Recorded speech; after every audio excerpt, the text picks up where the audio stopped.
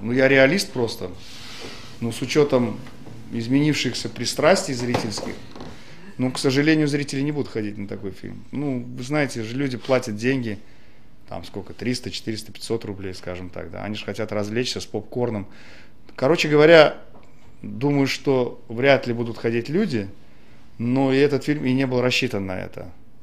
Я вот то, что сказал артхаус, я погорячился. Это просто фильм, который, ну, на самом деле, это простой фильм. Ничего-то такого вычурного нет, простая линейная история. Ну, просто, возможно, у него судьба на каких-то там каналах телевидения. Ну, в Европе любят кино, над которым есть над чем задуматься. Ну, скажем, сделать эксперимент, пустить его в прокат, ну что, ну, не пойдут люди.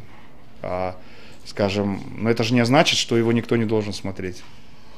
Кто-то его все равно посмотрит.